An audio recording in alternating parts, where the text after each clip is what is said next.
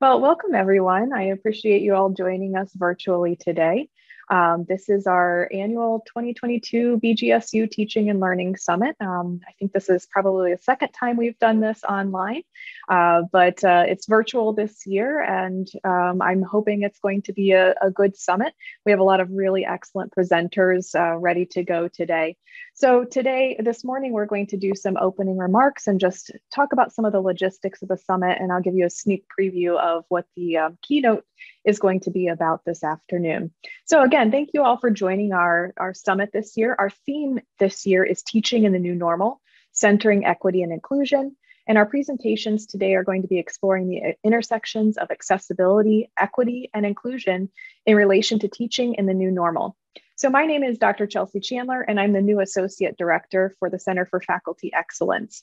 I've been in this role for about 4 months now. I started in November, and I've been having a fantastic time with the team and the community of scholars that we have here at BGSU.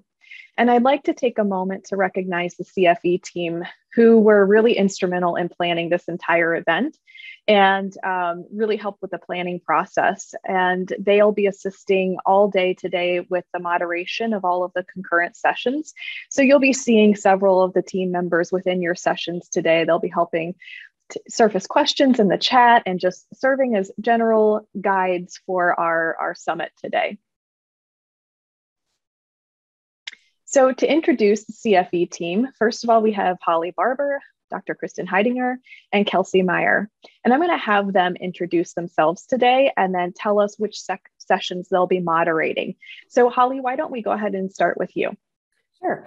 Hi, everyone. I'm Holly Barber. I'm an instructional designer here at the Center for Faculty Excellence.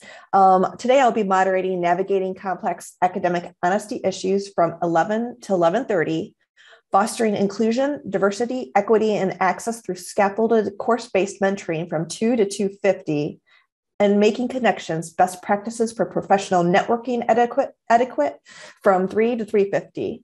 I'll go ahead and pass this on to Kristen to tell you about her sessions.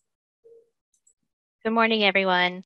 I'm Dr. Kristen Heidinger. I'm also an instructional designer for the CFE, and I will be moderating sessions on student interviews as a means of assessment during the pandemic and beyond at 11. I will also be moderating the 2 o'clock session for Interteaching, a behavioral-based approach to teaching in higher education. And then the 3 o'clock session, undergraduate students share assessment projects on connecting course curriculums and career path perspectives. And now Kelsey will introduce herself and tell you the session she'll be moderating. Good morning. I'm Kelsey Meyer. I am the Senior Administrative Assistant in the Center for Faculty Excellence. I'll be moderating 2 discussions today. So the first presentation is at 11. It's Dr. Allison Good's presentation, How to Use SAM-R, Applying SAM-R Model for Engaged Learning. And then the 2 p.m. session, Fostering Student Engagement Through Showing Empathy and Caring in College Courses. This one will be led by Sherry Horner, Alicia Murchaco, and Mariana Murillo. Thanks, team. I appreciate all of you and the hard work that you put into this event today. So I will also be moderating a few sessions. So you'll see me in the faculty associate panel, which is immediately following our opening remarks today. I'll also be moderating the keynote and a session this afternoon from 2 to 2:50 that I'm also presenting in, so moderating and presenting, called Small Teaching Practices. And then finally, a lesson study session, a lesson studies in higher education session at the end of the day from 3 to 3:50 p.m. So our event program for today is on our Teaching and Learning Summit website, which you can see in the top of your screen on the right-hand side. So you can type that in and find all of the links to Zoom for each of the concurrent sessions. So one thing to remember for today's event is that the opening remarks, which is where you are currently, the faculty associate panel and the keynote are all using the same webinar link. And to access it, you can just simply click on each of those links within that Teaching and Learning Summit website.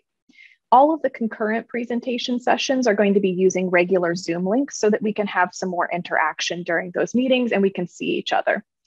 So please remember to go back and check that website frequently so that you can take a look at the Zoom links and the abstracts and the faculty, grad students, and other panelists who are going to be joining us today.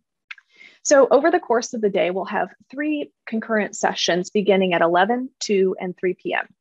Concurrent session presentations are going to last the entire 50 minutes. So each presentation gets 50 minutes worth of time. I know that can, be different for some conferences and events that happen. Let's see here. Sorry, I lost my place. Each session has a theme, and you can visit the Teaching and Learning Summit website that I mentioned to see the session presenters and abstracts, and again, access the Zoom links. The theme for our 11 a.m. session is going to be engagement and academic honesty. The 2 p.m. session theme is strategies for inclusive pedagogy. And the final session theme is connecting across the curriculum. The summit ends at 4 p.m. today after the final concurrent session, so there are no closing remarks after 4 p.m. You're free to go and test out some of the new strategies that you're learning. And now a small preview of our keynote. I'm really excited about our speaker for today, Dr. Thomas J. Tobin, who is a founding member of the Center for Teaching, Learning, and Mentoring at the University of Wisconsin-Madison, as well as an internationally renowned author and speaker on issues of quality and teaching with technology, including evaluating online teaching, academic integrity, copyright, and accessibility. Today, he will be speaking to us about why UDL is a step 0 toward diversity, equity, and inclusion. So for the keynote today, Dr. Tobin is going to be joining us at 12 p.m. and it will be, again, an interactive webinar session. So I'm going to provide you a brief description of Dr. Tobin's keynote. We work with a wide variety of students who vary in terms of their level of preparedness, socioeconomic background, family status, work responsibilities. There's no such thing as a representative university student. Because we support so many kinds of learners, our goals, processes, and methods have to be open, welcoming, supportive, and flexible enough to reach out to and honor that diversity. Our biggest collective goal is to help students to achieve their potential. We want our learners to stay engaged, come back for more, and experience their time in our classrooms as a positive part of their lives. We can all agree that making Bowling Green State University an open and welcoming space for everyone is the right thing to do. But we can't achieve true diversity, equity, or inclusion without students who feel that they are a part of and not apart from each other, our campus communities. Too often, students have little time for studying or interacting with us, each other, and our subjects beyond our formal class meeting times. If there were a way to give everyone just 20 minutes more for sustained thinking every day, that could be the difference between struggling and success. There's a way to uncover those magical 20 minutes every day, adopting inclusive design ideas in the interactions that we have with learners across campus, in courses and our service areas as well. And it's efforts that pay us all back by taking work off our plates. We have fewer students that will be poorly prepared. We'll have to do less reteaching because everyone got a concept wrong on a test. And more students will stick with hard challenges instead of dropping out. The framework of Universal Design for Learning, or UDL, powers this approach. The magic behind finding those 20 minutes has to do with access. When we think about accessibility, most of us call to mind legal requirements, accommodation paperwork, lawsuits, and learners with disabilities. But accessibility really means much more than just helping people with disabilities. It's about finding time where and when our students actually have it, often on their mobile devices. It's about designing interactions and allowing learners to take agency and showing what they know. It's about helping our students manage their calendars and their attention amid significant distractions. In our interactive keynote session this afternoon, you'll learn attainable techniques for lowering access barriers that produce tangible results in your teaching today. You'll also find out how to build on already strong foundations in the community with your colleagues. Specifically, by attending our keynote session this afternoon, you'll be able to frame diversity, equity, and inclusion efforts within a step 0 need for access, content, community, teaching, and the wider world. You'll define areas in your own interactions with students that are good starting points for more inclusive design efforts. You'll draft the steps you can take in order to affect change within the boundaries of your own available time, resources, and funds. And finally, you'll be able to speak to leadership colleagues about accessibility efforts as a mission-critical imperative for all programs and services in language that resonates with their priorities. So again, the keynote will take place at 12 p.m. and it will go for 90 minutes, and it'll be followed by a brief 30-minute break in the program. So you can go grab your lunch, and for us to maybe grab a quick lunch and a drink of water. So now for a little bit more information about the logistics for our event today. Again, please visit the website for the summit program and the Zoom links for our concurrent sessions. Our feature presentations today will again use the webinar link on the Teaching and Learning Summit website. Those presentations are the faculty associate panel and the keynote presentation at noon. We'll use the Zoom webinar link, and during the webinar, you may raise your hand to have your audio unmuted to ask a question. You can also ask questions in the chat, which will be moderated by the CFE team as well. All concurrent sessions today will be regular Zoom meetings, and the chat and raise hand features will be enabled as well as breakout rooms if presenters feel that they feel the need to do so. Concurrent sessions, again, will be moderated by a CFE team member. So if you have questions, please make sure to reach out to them. We will also have conference and event services staff who are joining us for some of the concurrent sessions to serve as technical help.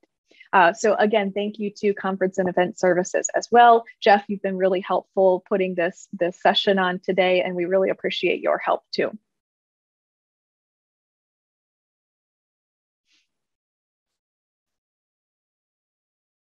So I wanted to take a quick moment during these opening remarks to recognize faculty members and the achievements, faculty members and instructors, some of the achievements that they've earned this year within the CFE and also eCampus. So we've got some really outstanding faculty and instructors who have earned the Teaching and Learning Certificate for 2022.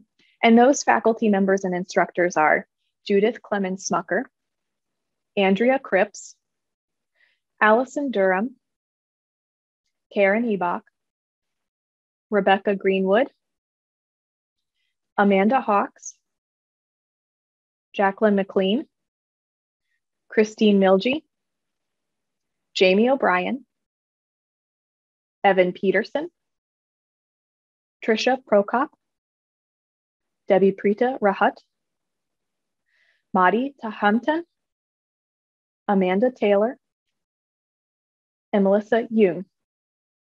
Congratulations to all of you for earning that certificate. If you're interested in the Teaching and Learning Certificate, please visit the CFE website, and we'll be sending links out to the website in just a few minutes here. So that information is on the website.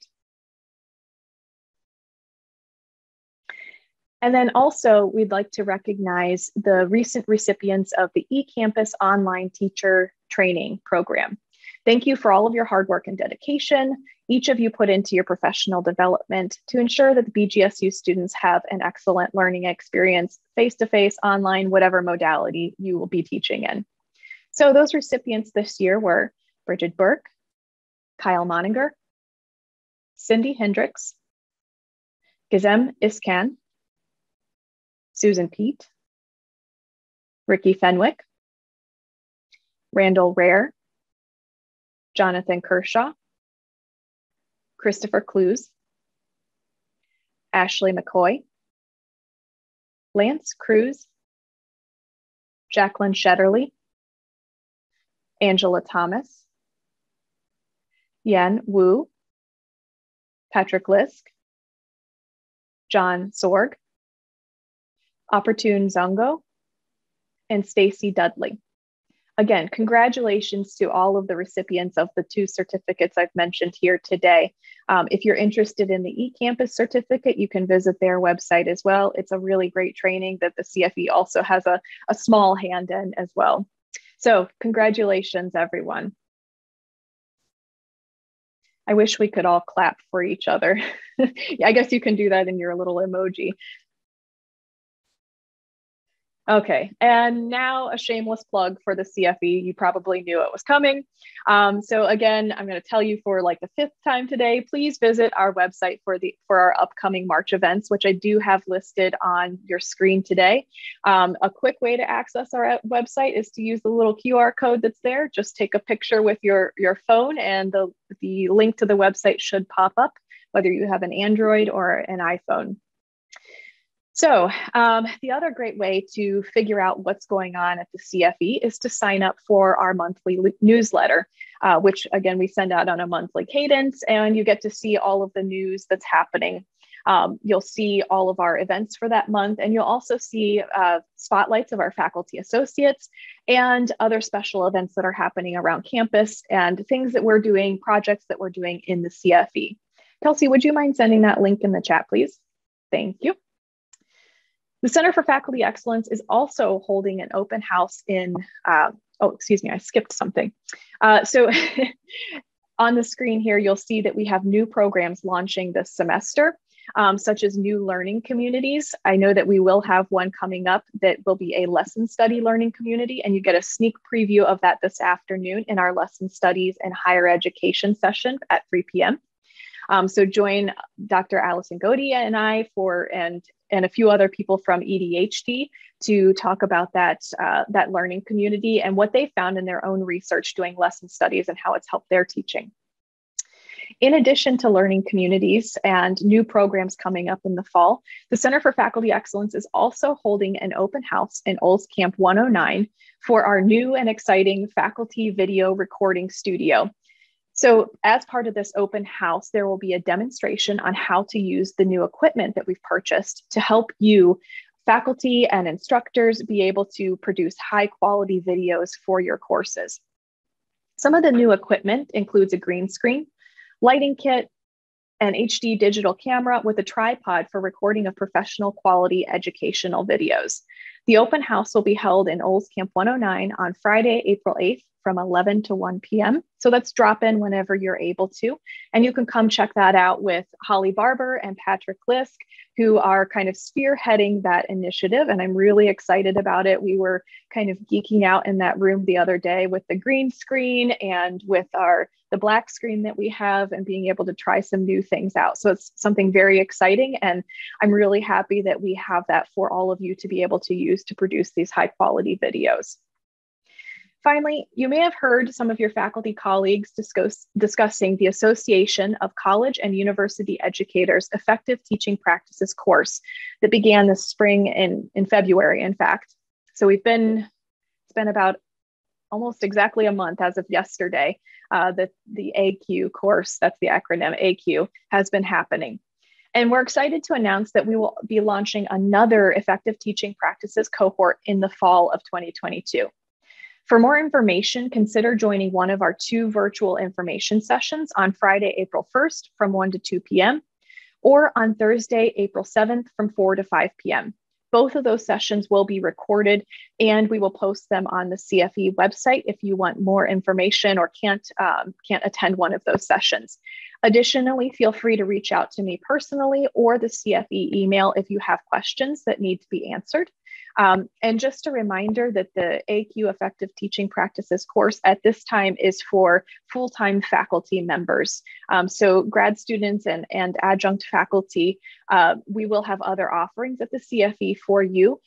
For AQ, it is full-time faculty members. Kelsey, can you please drop the link in the chat for the AQ information sessions? Thank you.